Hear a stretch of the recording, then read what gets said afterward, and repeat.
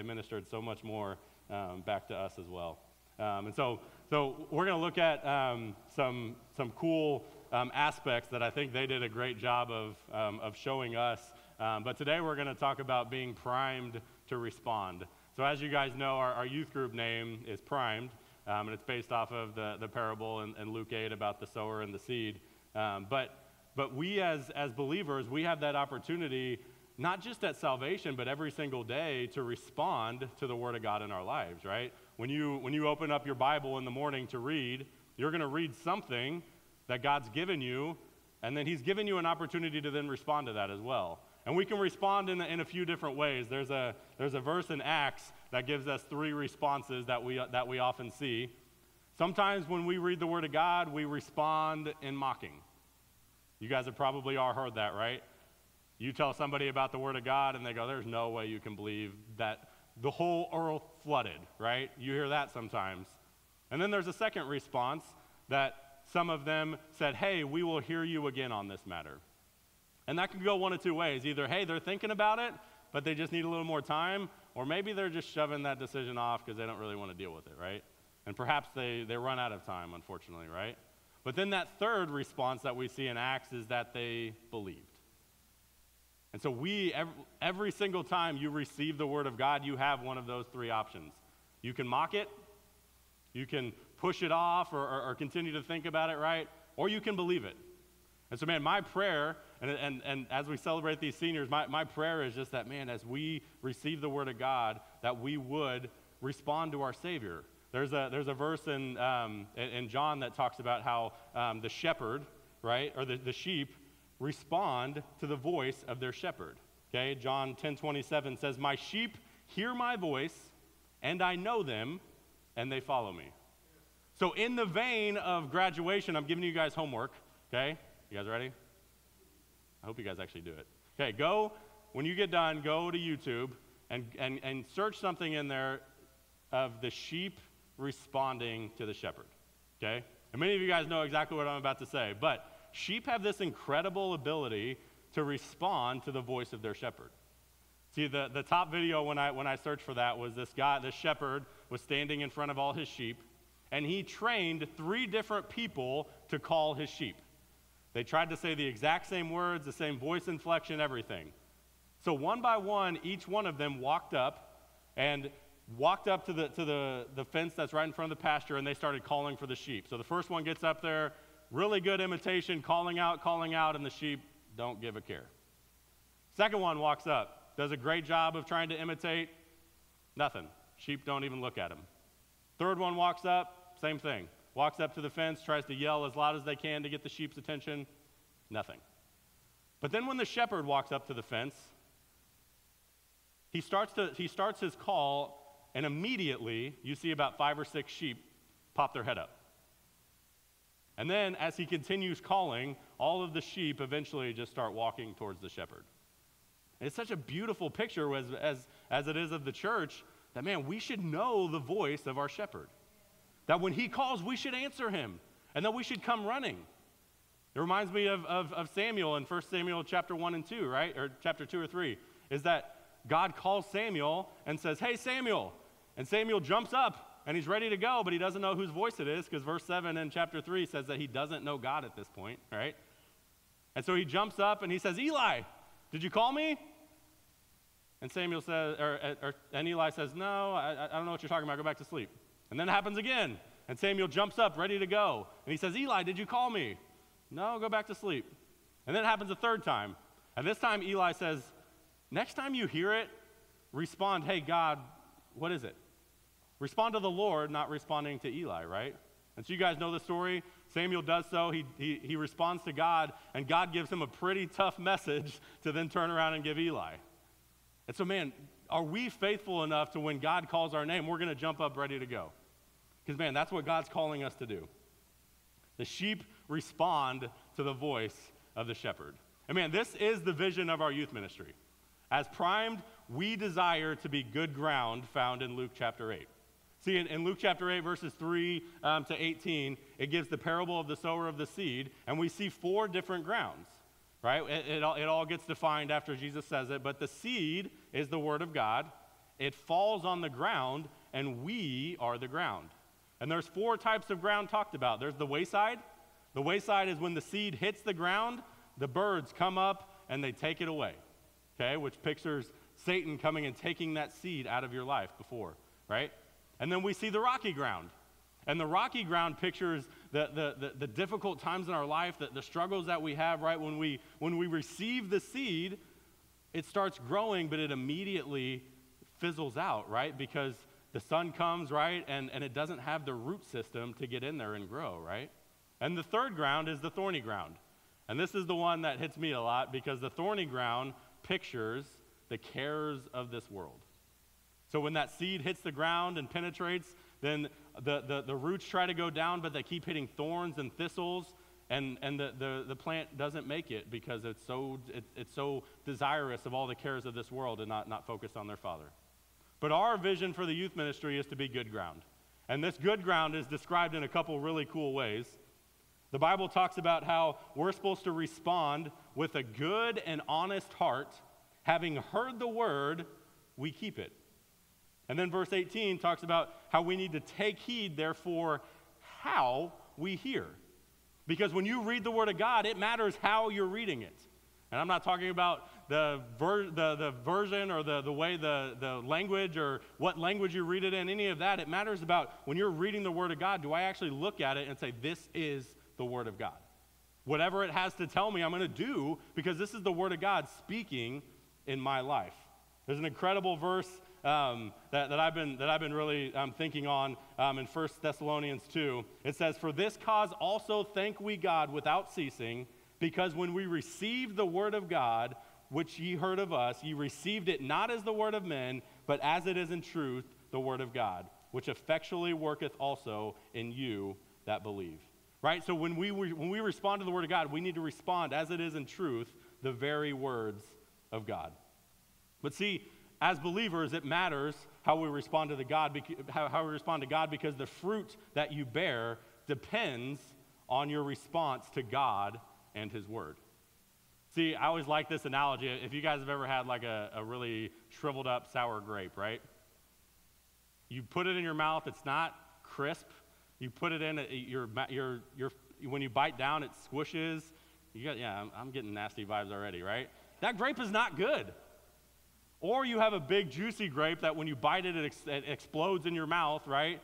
And man, that tastes awesome. But how we respond to God, that depends on the type of fruit. And I don't want to give God lumpy, squishy grapes, do you? Man, I want the fruit of my life to be pleasing unto the Lord. And man, we had a couple of cool examples of this. So Eli, the first one you saw in the video, we had a winter camp here for the first time in a couple years. And Eli came to winter camp, and he looked around, and he was like one of the only upperclassmen there.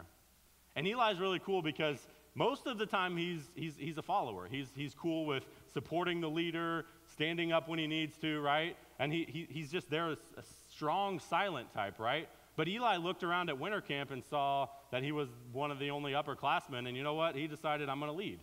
When we had group discussions, he jumped in, he shared, he was leading most of our discussions, right? Because he looked around and knew that God was calling him to lead. And so he responded to God in the way that God asked him to. And then Madeline, who was the second person in the video, right? Most of you guys know her.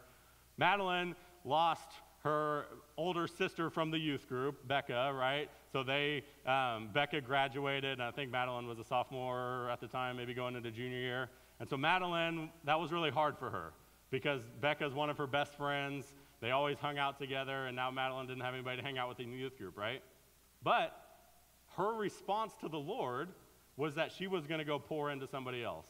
And so she looked around and saw Kaya Cease, who was an incoming freshman at the time, and she poured her life into Kaya because she was responding to a trial going on in her life of losing her sister out of the youth group, right? And responding in a way that blessed somebody else. And so, man, I hope we see that over and over again today as we study that it really matters how we respond to God.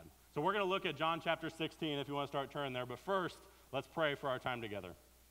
Father God, we love you. We ask, Father, that you would just be glorified here today. God, you have worked in and through these seniors that we're celebrating, Lord, and God, we just give you all the glory, God, because despite the incredible in outpouring from their parents, despite being loved on in this church, God, you deserve all the glory because you're the God that works in and through us. We're molded into your image because you gave us your image. God, you created us in your image. And so, God, would you give us a sweet time in your word today, learning about how we need to be primed to respond to the word of the Lord in our lives. In Jesus' name we pray. Amen. All right, so if you want to turn over to John chapter 16 with me. This is a cool passage because Jesus is about to leave the earth, right? But he's telling us about the Holy Spirit that's going to be coming, and this Holy Spirit's going to come and fill some of the roles that Jesus is going to be leaving when he leaves the earth, right? As a disciple of Jesus, when Jesus leaves, you're probably going to be pretty nervous. But we see in this passage about what the Holy Spirit's job is as he leaves. So let's look at John chapter 16. We'll read verses 1 to 13. It says, "These things have I spoken unto you, that ye should not be offended. They shall put you out of the synagogues. Yea, the time cometh, that whosoever killeth you will think that he doeth God serveth. And these things will they do unto you, because they have not known the Father nor me. But these things have I told you, that when the time shall come, ye may remember that I told you of them. And these things I said not unto you at the beginning, because I was with you. But now I go my way to him that sent me, and none of you asketh me whither thou goest. But because I have said these things unto you, sorrow hath filled your heart. Nevertheless, I tell you the truth, it is expedient for you that I go away. For if I go not away, the Comforter will not come unto you. But if I depart, I will send him unto you. And when he is come, he will reprove the world of three things here. He will reprove the world of sin, and of righteousness, and of judgment." Verse 9, "Of sin, because they believe not on me. Of righteousness, because I go to my Father, and ye see me no more. Of judgment, because the prince of this world is judged. I have yet many things to say unto you, but ye cannot bear them now. Howbeit when he, the Spirit of truth, is come, he will guide you into all truth. For he shall not speak of himself, but whatsoever he shall hear, that shall he speak. And he will show you things to come." So man, this, like I said, this is a cool passage for us to look at on senior recognition, right? Because not calling you parents Jesus by any means, right? But you guys are about to send your kids, and many of you guys have already done this, or it's coming soon. You're sending your kids out into the world in some respects, right? And so you, leaving their life in that immediate, close relationship, right? You're trusting the Holy Spirit in their lives to do the things that he was going to do in the disciples as well. And I know that's a tough thing. My son's 7, and I'm not ready for it. I've got some years, so I'll be asking you guys for some advice, right? But man, that's a tough thing to do, is to send your kid off when you don't know all the trials that they're gonna face. But we see here in verse 3, we see a really important principle about responding to God. In verse 3, it says, "And these things will they do unto you, because they have not known the Father nor me." So we saw that in verse 3, they were going to come after the disciples and try to kill them, right? And we saw they were successful with many of them, right? All of them, according to history, we believe that all of them died for their faith, right? So Jesus is warning them, hey, they're going to come after you. But why are they doing these things? Because they don't know the Father. See, and we as believers, we're going to interact with people all the time that don't know the Father. And it's kind of frustrating, isn't it? Because you say something that you think is just rock solid, going to change their life, and they go, "Oh, that's cool," and they walk off. Doesn't feel very good, does it? But we have to realize as believers that they don't know the Father. So the thing that you read in your devotion this morning that changed your life, it's not going to mean the same to them because they don't know the Father. Now, it doesn't mean we stop, right? We continue to go, but what we need to know is that we have to be patient. Because I would venture to say not many of you in this room received the gospel the first time you heard it. Some of you have, and praise the Lord. My birth dad had that testimony, and it was sweet. The first time to his recollection that he heard the gospel, he received it. Pretty cool. But not many of us are that way, right? Most of us, it took a while. And when we were taught a doctrine, it took a little while for us to understand it. And maybe the first time we read a Bible story, we're like, oh, what is this? But over and over again, God worked in you. As you got to know the Father, you responded to his action in your life. And so, man, when we as believers are sharing our faith, we really have to be careful and understand that these people don't know the Lord. And man, we have to fight laziness really hard. Because when we hear stories about people sharing the gospel, usually we only hear the story about when they actually received it, right? We don't hear about the years and the years of prayer, of investment, right? We don't hear those parts. All we hear is, hey, praise the Lord, we talked about this and they received they received Christ. And so we kind of get this vision of, man, that's what evangelism is. You just go talk to somebody on the street and they receive Christ, right? But man, so many times we have to be so patient and we have to fight that laziness in our life. See, because if you're going to evangelize to somebody and they're willing to sit down with you, perhaps it's going to take 6 months. Maybe you need to meet with them 30 times before they finally get it. As Brownie can probably attest to, there's so many times where Brownie tells me something, and for whatever reason, I hear it, doesn't click until somebody else tells me it too. And that's kind of the plight of a lead pastor, because that happens a lot to him. He's saying things over and over from the pulpit, then a guest speaker comes in and says it, and he goes, "Did you hear what that guy said?" And Brownie's like, "Yeah, I've been saying it for months." But man, for some reason, it takes a little while to sink in, right? And think about this with discipleship. If you're discipling somebody, at some point, if they haven't already, they're going to take a step back. How are you going to respond to that? Are you going to look at it and go, "Man, I guess this isn't the person, he's not faithful, maybe we'll try again in 5 years"? Or are you going to be patient with them, knowing that you took step back in your life as well, and you keep fighting through it? Because they need you to fight through it. Man, so many of the testimonies that were shared from the seniors, one that comes to mind specifically was between Maddox and Crystal Sanchez. And Maddox talked about how over and over and over again, Maddox fought and fought and fought. It was about his freshman year of high school. He was struggling with his faith. And he met with Crystal Sanchez over and over and over again. And from his own mouth, he talked about how frustrated Crystal must have been with his lack of progress. But Crystal stuck with it and stuck with it. And man, now Maddox is graduating high school, and he's sharing his faith with people at school. And so all that investment was worth it. But we have to be patient. And we think about this even with our Bible reading too, right? See, if you're like me, sometimes we get in that spot where we're like, "I got 15 minutes for you, God." But even though I'm only giving him 15 minutes, what do I expect of him? Life change. I'm giving you 15 minutes, God, give me something that will change my life. But what if God has 6 cross-references for you to chase down? Are you going to have time for that with 15 minutes? Probably not, right? So we have to be patient with the Lord that, man, if I'm only willing to give him a few minutes, man, God can only give me so much in that few minutes. But if I sit down and I give him 2 hours, man, God's going to use those 2 hours for his glory, right? So, man, we have to fight this laziness that we see over and over again. Man, one of the cool stories about Maddox, who I've already mentioned, is in his junior year, we were eating lunch somewhere, and we made an agreement. We said, "Hey, we're going to start meeting, and we're going to challenge each other to reach out to somebody once a week. Maybe it's a complete failure, maybe it's a salvation, who knows, but we're going to commit to once a week trying to share our faith or trying to invite somebody to church," right?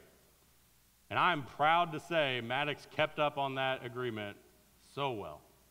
Man, we do this thing called Weekly Challenge in youth, where we all challenge each other to pray every single day for an opportunity to love, encourage, or witness to somebody. And then on Sunday mornings, they might be doing it right now, on Sunday mornings, we get together and we share what those experiences were like. And there's failures, there's successes. Maddox was always, he would always say that it was a failure, even though it was definitely not. 99% success, 1% failure, and he goes, "I got a failure to share with you guys this morning." I'm like, dude, I wish I had those types of failures, right?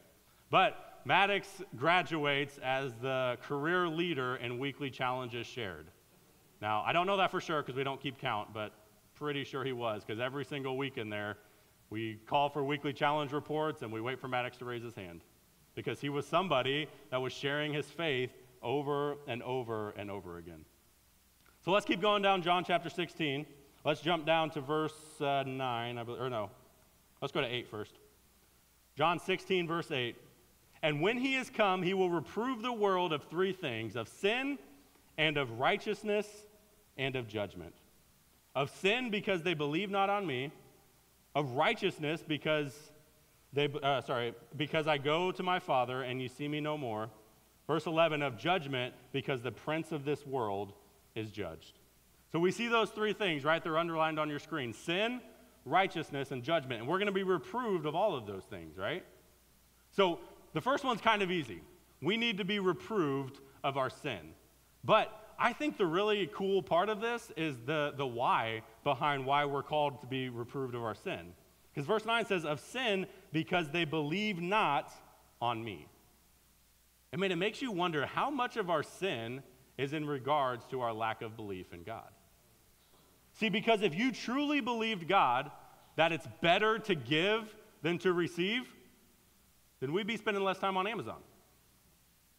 And if you truly believed that Jesus was coming back at any moment, then we'd be telling our friends and our family about Jesus. And if we truly believed that building up treasures in heaven is way more important than building up treasures on earth, we'd stop wasting so much time on social media. And if we truly believed that God would work all things together for the good to those that love him and live according to his purpose, then man, we'd stop worrying so much. Because when a trial comes our way, we're going to know that, yep, I don't know how God's going to pull this one off, but he's going to. I read this earlier, I'll read it again. 1 Thessalonians 2:13, it's becoming one of my favorite verses. For this cause also thank we God without ceasing, because when ye received the word of God, which ye heard of us, ye received it not as the word of men, but as it is in truth the word of God, which effectually worketh also in you that believe. Man, if you trust the word of God to work inside of you, he's going to reprove you of your sin. And he's going to do it in such a gentle, loving way, man. I always tell the students, I'm so grateful that when you get saved, you don't get a laundry list of things you got to fix, right? Because that'd be pretty intimidating. But man, what God's done in my life is he said, okay, this one, we'll work on this one. And then as God works in you to address that one, you start to have some victory over it, and God says, okay, here's another one. He's effectually working in you that believe. So the second thing that he says he's going to reprove us of is righteousness. So we have the good, we have the bad and sin, now we have the good and righteousness, right? And the reason he reproves of his righteousness is pretty cool, because I go to my Father, and ye see me no more. So why do we need to be reproved of righteousness? Because Jesus is no longer on the earth, and the disciples no longer had this incredible example to just walk around and follow all the time. They couldn't just say, I wonder how Jesus would answer this, and go ask him. Or they couldn't just watch him and say, man, I need to learn how to do this certain thing. I'm just going to watch Jesus do it. So instead, we have the Holy Spirit doing that for us, right? Because we have his example in God's word, but we also have the Holy Spirit working in us to be that example. And so, man, one of my favorite youth group stories of all time now, I think I've shared it about 30 times, is Hannah. The first day I met her, I walked into youth group. I'd never seen her before. I found out later she had come because Maddox invited her. But I didn't know that, so I walked up to introduce myself, found out she got invited by Maddox. But I asked her this question. I said, what brings you here? And she said, verbatim, I'll never forget this, she said, Maddox is so passionate about his faith, I want to eat what he eats. I don't think I'll ever hear a statement like that again in my life. That was incredible. I couldn't believe it. This girl I'd never met before. I didn't even know she was a Christian, nothing. I met her, and that's one of the first things she said to me. And man, how beautiful is that? Because in 1 Corinthians 11, we see Paul say, be ye followers of me, even as I also am of Christ. And so, man, we need those people to walk before us. And parents, you guys are doing that so faithfully. Thank you. Our young people need that. Man, I got to brag on Steve for a minute, because about a year ago, I challenged you guys to come alongside one of our young people and just tell them every Sunday that you're happy to see them. Because I had to learn this in junior high ministry, that when kids don't show up for church, a lot of times it's not their fault. They had a tournament, their car broke down, right? Like, I love watching students that as soon as they get their car and their license, they start showing up to church all the time. That's a good indication, right? It means that they want to be here, there's stuff in their lives they can't always find a ride, right? Well, Steve took me up on this opportunity, and he went alongside Hannah and just welcomed her every day. I still remember when Hannah first told me about that, because she goes, who's that coach guy you keep telling me about? Yeah, like he keeps talking to me on Sundays. And man, even if you guys were investors, you guys have already heard the story, right? because Steve spoke about it in Investors a couple weeks ago. He talked about how this young lady who was so excited to be here was growing so much. And man, thank you, Steve, for taking me up on that challenge, because it was such a blessing in her life. And I can see it working in her already. And so our last thing that we're reproved of in verse 11, we're reproved of judgment because the prince of this world is judged. And so once again, we have the bad, we have the good, but this judgment is how we tell what the good and the bad is, right? Because the prince of this world is going to get judged. And man, praise the Lord, because seems like he's having his way in too many cultures right now, right? There's a cool verse in Isaiah that we'll get to it. Isaiah 5:20, it says, "Woe unto them that call evil good and good evil, that put darkness for light and light for darkness, that put bitter for sweet and sweet for bitter." And how true is this verse in our culture right now? How many times do you come across somebody that says something that's good and calls it evil, or that sees something that's evil and of the devil and they're trying to call it good? Man, we need the Holy Spirit of God to give us this judgment so that we can discern between the good and the bad. And our seniors need this as they go off to college, because, man, they're going to be faced with some difficult things. I've told them over and over again, when I was in college, the head of our religion department was an atheist. And we started an email string back and forth. He was trying to convince me that Paul was an arrogant dude and we shouldn't trust him and all these things. And eventually I had to look at that email and just stop responding. Because even when I was like, I got a good answer for you this time, you know what he did? He would drop that subject and move on to something else to try and trip me up again. It was clear what his intention was, right? And so we need the Holy Spirit to be able to discern between these things. Because when we go off into this world, we need to see something that's good, and we need to have the discernment of God to look at it and call it good. And we need to look at something that's evil and have the discernment from God to look at it and call it evil. Because that's what God's called us to do. He's given us, he's reproving us of that judgment. And so, man, verse 13, such a beautiful end to this little passage. "Howbeit, when he, the Spirit of truth, is come, he will guide you into all truth. For he shall not speak of himself, but whatsoever he shall hear, that shall he speak. And he will show you things to come." And how much do we need the Holy Spirit to guide us into all truth? So if you were here a couple weeks ago when Pastor Kevin Pesky was here, he talked about how children are like arrows in Psalms, right? Psalms 127, 4 through 5 says, "As arrows are in the hand of a mighty man, so are the children of the youth. Happy is the man that hath his quiver full of them." I mean, I've always heard that verse. I always kind of focused on the part where it said you're supposed to have lots of arrows, right? But the part that I never really understood until Pastor Kevin was speaking about it was that, man, when we send our kids out into the world, all of our hard work, all of our prayer, all of our encouragement kind of comes to a precipice, right? Because think about it, these people probably weren't buying arrows from Bass Pro, right? So that means they had to make them, or they had to buy them from somebody that made them, right? And so can you imagine how important it is when you're shooting an arrow that arrow's straight? You builders, right? My grandpa taught me this. When you go buy a 2x4 from Home Depot, what do? You tilt it up and you look down it and make sure it's straight. Because some of those things aren't straight. And you put it in your cart and you can't tell. But you put it up, get a good angle at it, you can tell it's straight. Well, man, the same thing with an arrow, right? If you have spent your time and your energy making sure that your arrow, your children's are straight, right? Then, man, when it's that time to come, when you're going to pull back that arrow, you're pointing them at the target, you're pointing them at a relationship with Jesus for the rest of their life. When you let go, I sure hope that arrow's straight. Because we can't go catch it. Some of you guys are pretty athletic. I don't see Drew in here. But man, maybe he could go catch it. He's pretty fast, right? One of the best athletes I've ever seen, right? When he shoots that arrow, maybe he could go get it. But when you let go, that arrow is going to go where it's going to go. And even if you're calm, your release is solid, if you let go and that arrow is not straight, it's not going to hit the target. And so this is why we spend so much time and energy investing in our kids, so that when we come to this time when they're graduating, when they're going off to college, when they're getting a job, they're going to hit that target that we've guided them at, because God's made them a straight arrow through the faithfulness of you as parents. And so, man, as we respond to the Lord and we learn how to be primed to respond, there's so many awesome examples that we see in the Word of God. So let's look at a few of them this morning. The first one we're going to look at is in Luke 1. you can turn there if you want, we see the example and we see a contrast between Zechariah and Mary. Okay? Zechariah, if you remember, was a priest. Okay? The Bible calls him faithful to all the ordinances of God. It even uses the word blameless. So this was a man that followed after the Lord. And so you guys know the story. God approaches from this with an angel, and he comes to Zechariah, and he says, hey, in your old age, you've never been able to have a kid. I'm going to bless you with a kid. And not only am I going to bless you with a kid, this kid's going to be special.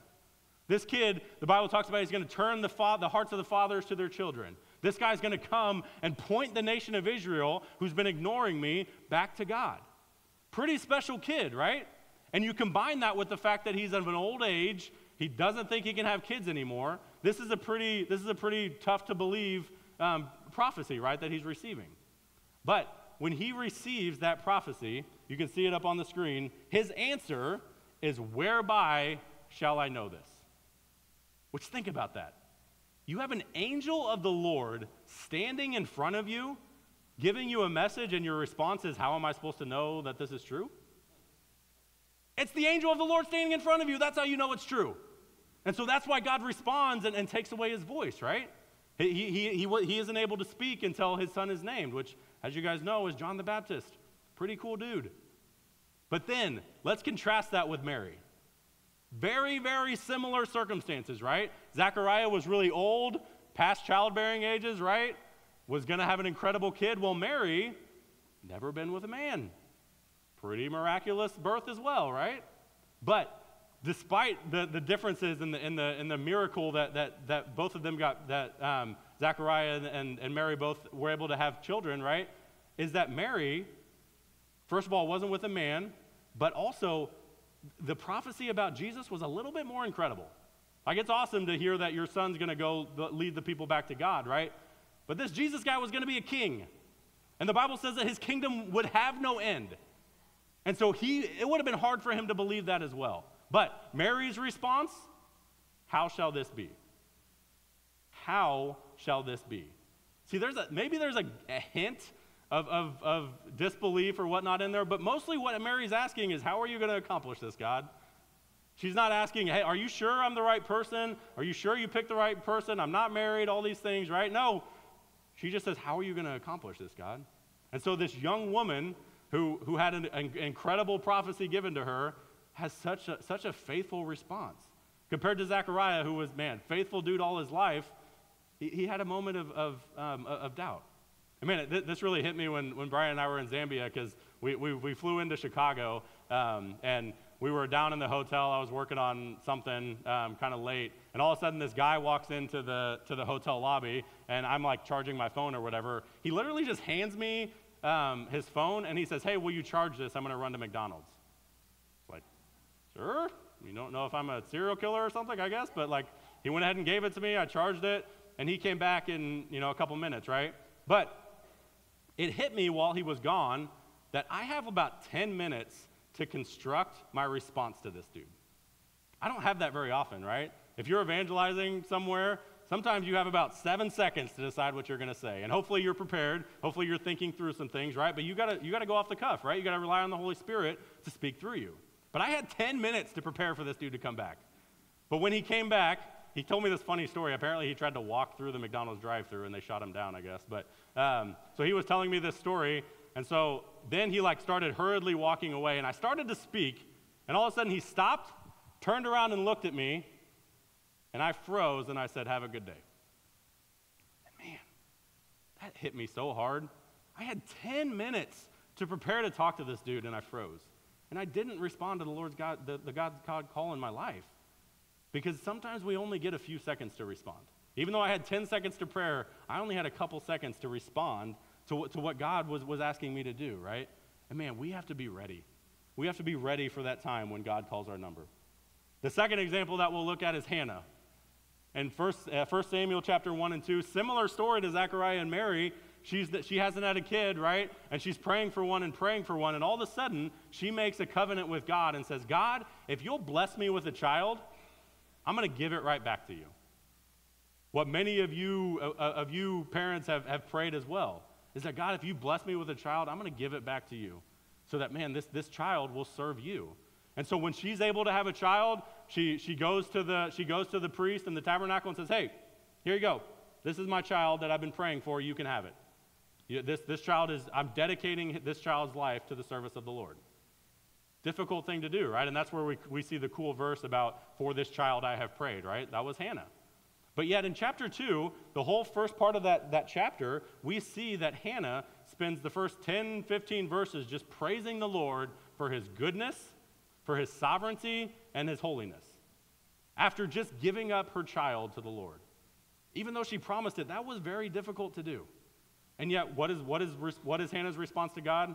Praise and honor and glorifying the sovereignty of God. Because she thought back to, man, this is the child that God gave me to begin with. So what else would I do but give it right back to Him? Our next one is Zipporah.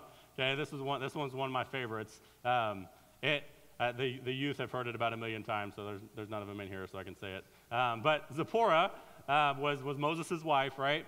And so God is calling Moses. This is after, in Exodus 4, this is after God has appeared to Moses and given him the two signs of his putting his hand in the shirt and the cloak or whatever, pulling it out and it's leprous, right? And then putting it back in and it's clean again. And then also the famous one of him throwing his staff down on the ground and it turning into a snake. So God had already told this guy, hey, I'm going to use you.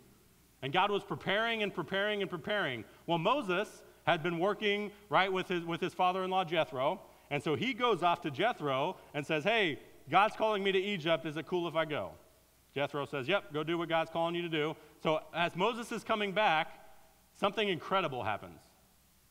The Lord appears to Moses and Zipporah and looks like He's going to kill him. Which, we talk about this in the youth group a lot. If you're reading a story of the Bible and it doesn't make sense to you, lock in. Because if it caught your attention, there's a reason for that. So lock in and see what incredible thing God has to show you. So you guys know the story. Zipporah steps up, responds to the Lord, goes and circumcises her son and casts it at Moses' feet. Pretty weird, right? This is one of those times where we should be reading that Bible and be like, yeah, I need to lock in here because God's got something to tell us. Well, think about this. Have you guys ever felt a strong conviction from the Lord and you don't know what it is? Perhaps it's something that God's been trying to tell you for weeks and you know you haven't done right, but you've just been putting off and ignoring. See, if that happened to you, what's the first thing that would come to your mind? If you knew God was upset with you, you all probably have it if you would think for a second, like, yeah, God's probably upset about this. Well, that's what happened to Zipporah. She knew we hadn't circumcised our son, so she did it right away. Didn't make any sense that God was coming to kill him when He had already said He was going to use him to lead the children of Israel out, right? But she had an opportunity to respond to the Lord, and she was faithful to do so. The next one is one that you guys are very familiar with. It's the woman at the well. Okay, so Jesus and His disciples are coming towards, they see the well, right? And the disciples say, hey, we're going to go off to the city. Jesus goes and talks to this Samaritan, or the woman at the well, right? And you guys know the story. She's at the well at a very interesting time, okay, in the heat of the day, not when you would normally go get water. And they have this incredible interaction together, right? The woman at the well starts talking to Jesus. Jesus starts telling her about all her past with men and all these things. And man, somehow the woman at the well perceives, hey, you must be a prophet. And so, man, one of my favorite sayings in the Bible, she runs off and she starts yelling, come see the man that told me everything I ever did. Well, think about this. She goes to that city. The disciples had just gone there, and what did they come back with? You guys remember? Food, right? So they came to this city, came back with food. Well, guess what the woman at the well came back with when she went to the city? A whole city of people that wanted to hear from the Lord. Jesus' chosen people, His disciples, had just gone to that city, and they came back with some bread. And yet this woman who had known Jesus for 10 minutes goes to that city, and she tells them all, and they all just want to come meet the Savior. Man, how convicting would that be if you're Peter? We were just at that city. Nobody asked us about Jesus, right? But man, this woman responds to the calling of the Lord in her life. And so, man, I think this is a really big principle for us. Your response to God exposes your heart. Your response to God exposes your heart. See, raise your hand if you're a Happy Five coach in here. Okay. Put yourselves in my shoe for a second so I don't feel completely terrible about myself, okay? So I had this interaction with a parent yesterday, and the parent who I've had his kid a couple times, he walks up to me, and he's like, he was watching Dwayne's team play, right? And he looks to, so he's watching everybody play while we're talking after everything's done, and he comes up to me and he goes, man, Dwayne's team is so incredible at passing. See, because he has a 5-year-old and like a 7 or 8-year-old, and he was like, man, Dwayne's team of little 5-year-olds was passing better than my son's 7-year-old team. Well, you know what I thought when I heard that story? My team doesn't pass very well. Like, what am I doing? Why would I respond that way? Why wouldn't I respond and go, man, Dwayne's incredible. I'm going to go tell him, I did tell you that story later, but why wouldn't I respond and just be thankful what God was doing through Dwayne? But instead, my sinful old nature looked at myself and felt bad about myself, even though my friend was praising one of my good friends, right? That doesn't make any sense, but man, our response to God exposes our heart. So man, as we close, man, I just want us to be reminded that this passage in John chapter 16 ends with one of the most famous verses in the Bible. Verse 33, "These things I have spoken unto you, that in me ye might have peace. In the world ye shall have tribulation, but be of good cheer. I have overcome the world." So despite your failures, despite your flaws, these graduating seniors, whatever trials they're going to face, they can know God's already overcome the world. It's not up to you. We talked about it also in the family conference about during the singles night. Pastor Kevin Pesky told everybody, told all the girls in the room that were single, hey, your boyfriend's not your savior. Pretty good advice for a young girl, right? Well, praise the Lord, we don't have to be other people's saviors as well, because we already have a savior. And he died on the cross 2,000 years for us, and he's already paid it. All we have to do is go tell people about it. And when we go through trials, God wants to work those things together for the good, if you stay faithful to him and live according to your purpose. So we need to be reminded of the fact that he has already overcome the world. See, the senior high had a winter camp this past year, and our theme was that God is for you. Because man, doesn't it? I think you can remember back when you were younger. It's hard to remember that sometimes, isn't it? I just had a student I was talking to the other day that just felt like a complete failure because of something that she didn't respond very well to. But man, I look back and I go, but you've been faithful for 5 years now. Don't let one little mistake taint your view of what God's been doing to you for the past 5 years. So we have to be reminded of the fact that God is for us, and that every trial and temptation that we come across, he's going to be working it together for the good. See, one of your probably favorite verses is 1 Timothy 3:16 and 17.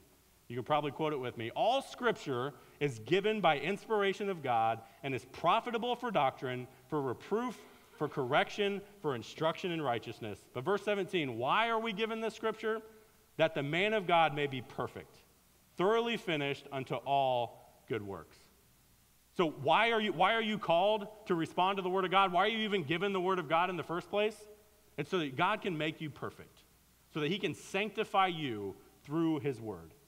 Man, what an incredible promise that we can hold on to.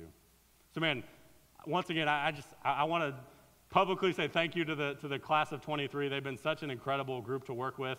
When Addie and I first came in, they were 7th graders, so we got to spend 6 years with them. And man, what incredible young men and women they are. But man, my prayer for them is that they would be good ground as they go out into this world. Because there's not a whole lot of good ground out there these days. Somebody that's going to receive the word of God and it's going to bear fruit in their lives. That they're going to stay faithful to what God's already told them. Man, I'm so thankful because they've had some incredible teachers. Through Faith Place, through the junior high, through the high school. A couple of them got up and thanked. If you weren't able to be here first service, they already thanked you for your incredible time and energy spent in their lives. So thank you for that.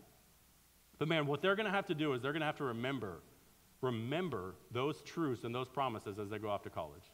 See, I'll close with this. I had an interesting experience with a friend, a pretty awesome invitation. I had a friend from high school message me the other day, and he said, hey, God's been working on me. Can we get together? I just want to learn how to follow the Lord better. Pretty cool message, right? Probably one of the best I've ever received. So we set up a time, we were going to go hang out, right? And we were supposed to hang out at like 4:30 or something like that. Well, it's 7 o'clock, I still haven't heard from him. So finally he messaged me back and said, hey, sorry I had to work later or whatever. So we set up another time. So next day comes, supposed to meet around the same time, never hear from him. And so you can imagine, all throughout the week I was like, man, did I say something wrong? Did I come off too strong? Was I annoying?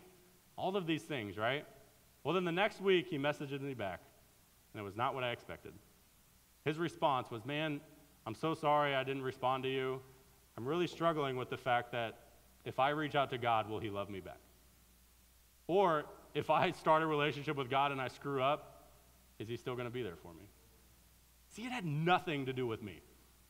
Maybe I was annoying, who cares? But his issue was he was dealing with the God of the universe working on his heart.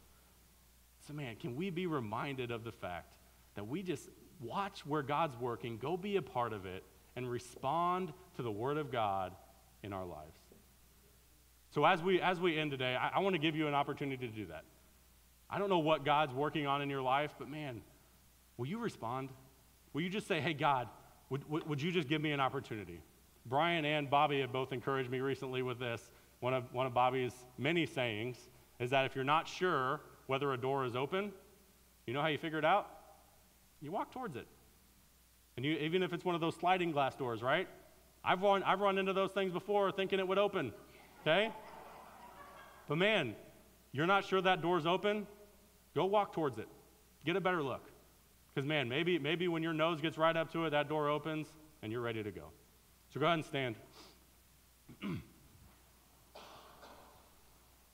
So as we conclude, please come respond to the Lord. I don't know what it is, but you know what God's asking you to do.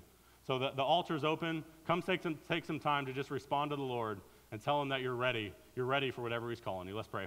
God, we love you. Father God, would you work in our hearts this morning? God, we, like Zipporah, we probably know what you're asking us to do. But God, would you find us faithful to do it, to take steps toward that door, to see if it's open. God, because we know that you want to work in our lives, God. We know that you're for us.